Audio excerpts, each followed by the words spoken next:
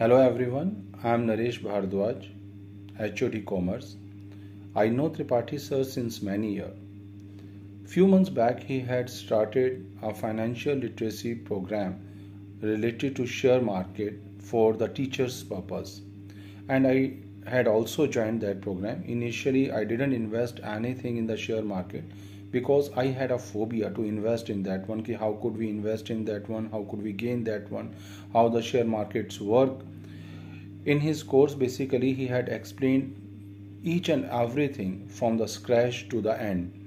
How to invest, how to basically gain, and how to pick up the good stocks from the share market, and what are the criteria for that.